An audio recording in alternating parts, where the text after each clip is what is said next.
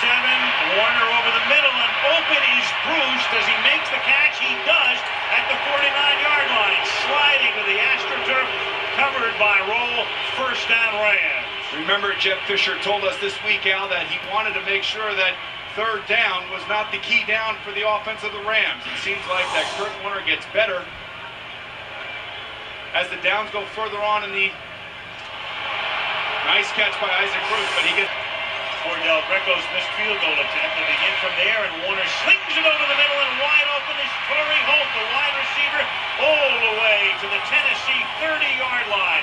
The rookie out of North Carolina State, 6th guy picked in the draft, 32 yards.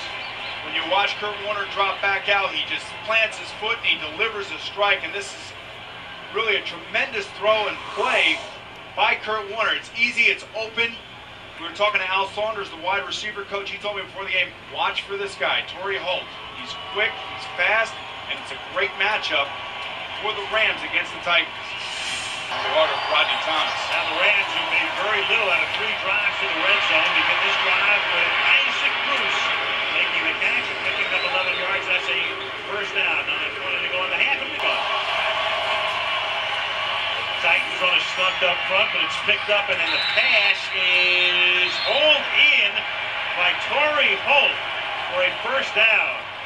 Pinpoint, just beautiful. I go back to the beginning of the game when Mike Martz was telling me prior to the game that Torry Holt was going to have a huge game, and he saw something in the films that would allow him to say that, and he saw mismatches, and certainly Torry Holt and the Rams, the most difficult thing to do against them is to match up against their 3 and 4 wide receiver packages, because he covered it. It was also not reviewable because it was down by contact, so it's moot on all counts as Warner throws and Holt makes the catch up at the 48-yard line, and that's a very close to a first down. It is. So here comes number 30 right now. Warner throws, and that is caught by Isaac Bruce, covered by Sidney. That'll move the chains. The Rams marching again. Now they're outside because of the penalty. And on 1st and 20, it is juggled, and it is caught by Holt at the 20-yard line. Moody type of guy. First down, Warner slings it deep in the seam, wide open. Isaac Bruce to the chorus of Bruce to the 26. Great thing about this particular play for Isaac Bruce, he gets down into the seam, and instead of running through the seam, he sits down in the zone. And this is why quarterbacks like Kurt Warner can throw confidently, because he knows that his receiver sees where he is. Watch him slow down right here. Slows down and catches the ball before he reaches the second safety. Oh, boy, are they fun to watch. 3 receivers to the right. Warner goes over the middle. Juggled, caught. Holt, touchdown.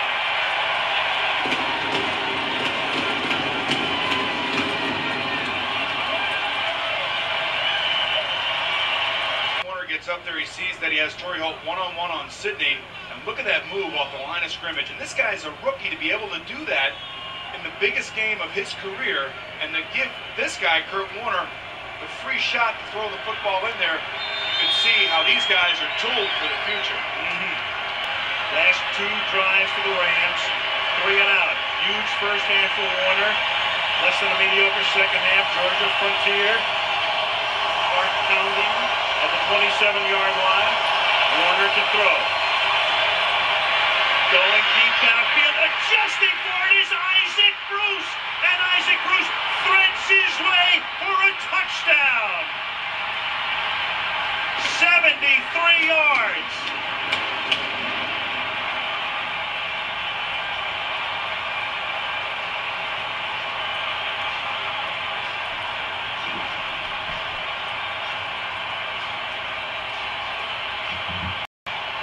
Well, you couldn't have written a better script for the MVP of the league. He throws a beautiful pass in the face of pressure.